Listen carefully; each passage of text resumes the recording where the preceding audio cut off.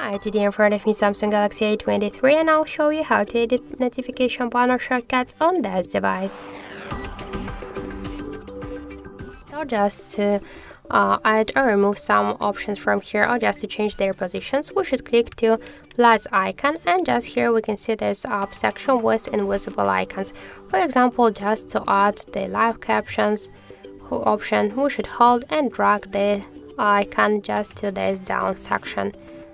As you can see, that's so simple.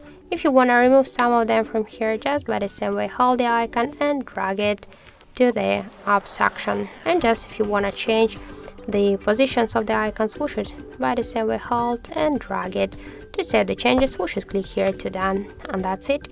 So thank you for watching, and if you find this video helpful, don't forget to leave a like, comment and to subscribe our channel.